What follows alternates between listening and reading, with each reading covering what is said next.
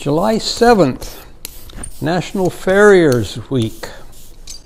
Now, a farrier is somebody who specializes in horse hooves and shoeing animals.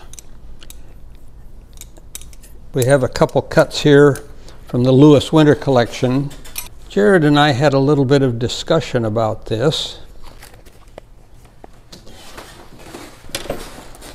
But these are woodcuts that Lewis Winter did.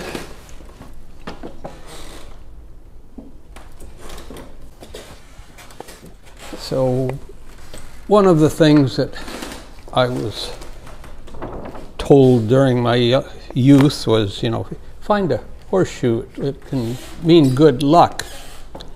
And I was told if you nail it up on a building, you should always nail it up with the open end pointing up, because if you do it the other way, all the good luck would run out and wouldn't benefit you.